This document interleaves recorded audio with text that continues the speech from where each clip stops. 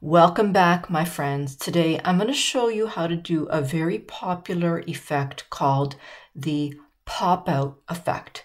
And that's where an image is in a photo, but parts of the image appear outside a photograph. And you can do this with a picture frame, or you can do it with an iPhone border, whatever you like. So let's get started.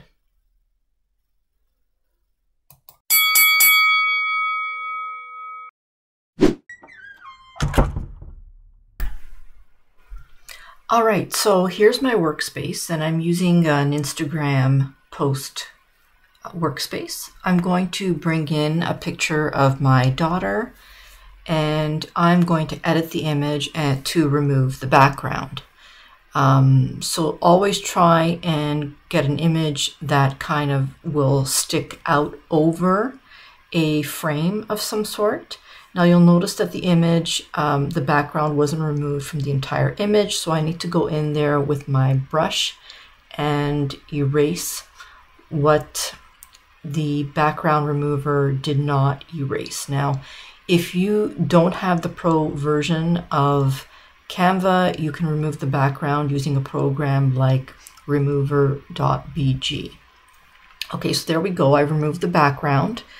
And now I am going to select apply, and I am going to just move this picture down a little bit out of the way.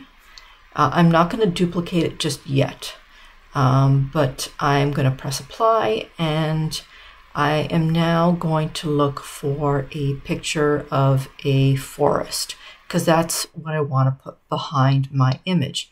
Now you can place any kind of a photo behind your main subject, but I'm going to search for a forest, and I'm going to plop that behind the picture of my daughter. So here we go. And now I'm just going to go into layers and try and bring the photo of my daughter in front of the forest. And I'm just trying to position things a little bit so that I have everything in the photo that I want. So I'm just positioning things a little bit right now. Now I'm going to look for a picture frame. And you can use a picture frame, or you can use a picture of a iPhone, the perimeter of an iPhone, and I'm just positioning the picture frame in a way that I can see the outer portions of the photo outside of the frame, like the arms and the elbows. I want those to protrude outside of the frame. So I'm just positioning it that way so that it'll look like a pop-out.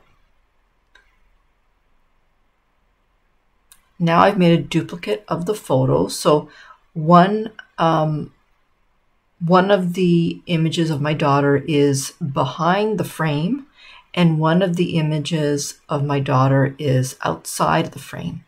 And now I'm just cropping all the elements, like the picture of the forest. I'm just cropping them to be behind the photo frame so that you can't see the forest. And so now what I'm going to do is I'm going to try and group all those elements together because I want to move them together. So I'm just selecting all the layers. And then I'm going to press group, and then I'm going to try and rotate the picture a little bit. And I'm going to apply a shadow effect to the photo. So I'm going to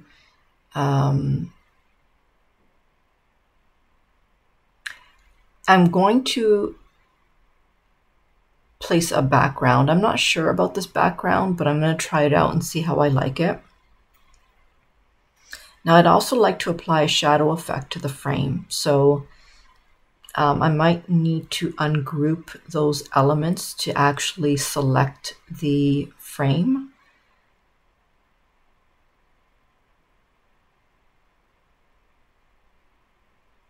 And I'm going to go into Edit Image, and I'm going to use the shadow effect and the glow.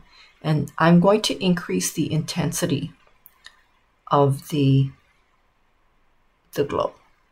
I'm going to select Apply, and there you go. So that's pretty much it.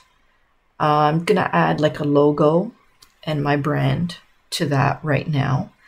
I'll also put my daughter's handle in the bottom of the photo frame. And if there's anything else that you'd like to see that I haven't done already, and there's a lot that I haven't done, but if there's anything that you want to see, just place that in the comments. I'd be more than happy to try to replicate some of the effects for you so that you can learn how to do them. Now, don't forget to like and subscribe to my channel so that you can be the first to be notified when new content comes out.